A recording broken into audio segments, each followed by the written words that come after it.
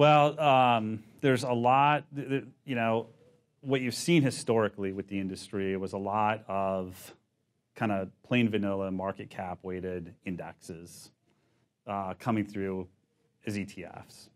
Right now you're seeing a lot of traditional active managers trying to figure out either how do I deliver my investment program in an ETF, or how can I kind of repurpose what I'm doing into an index and launch essentially kind of a quasi-active fund in the passive wrapper. A lot of the business development and product development efforts that I'm seeing right now are more around active and kind of alternatively weighted indexes. And this is a way to get to do active in a passive environment? That's right. And the main reason that you're seeing that is it's there's a couple of different paths that you have to go down through as far as legal work to be able to launch an ETF. And there's one track for passive and there's a separate track for active. In fact, if you want to do both, it's still a separate track with two different divisions with the SEC that you have to go through. And so essentially what's happened is the passive side has kind of become easier and quicker and sometimes cheaper. And so some of the active guys who want to, if their strategy can come out in passive form, they'll do it because of that. And so for an advisor and investors, does it make any difference?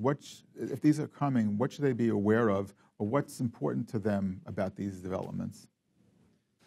Yeah, I think, from, if I kind of, put myself in the advisor's shoes and I look at all these new products coming out, the first thing I think you have to remember is, an ETF is just a vehicle that delivers an investment program.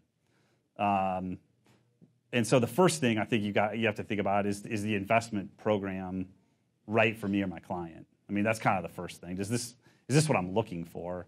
If it is, then I think the next thing you ask, is the ETF the best vehicle to have this investment program delivered to me in? So in other words, if I could hire this manager to run a separate account, maybe they have a mutual fund, maybe it's a hedge fund, a bank collective trust fund, all these different vehicles that can deliver that program, is the ETF the right one for me? And if I think it is, then at that point I think you dive in and you start to look at some of the things that make a good ETF a good ETF. You want to see certainly some level of assets in the fund that show that the fund can be sustainable. That's usually in the kind of $50 to $100 million range. You want to see some trading volume that suggests there's enough interest there, enough liquidity to support my buying and selling, and I don't want to be too big a chunk of that over the course of a day. And then some other elements of the trading side, just in terms of, are the spreads reasonable? Does the pricing seem efficient?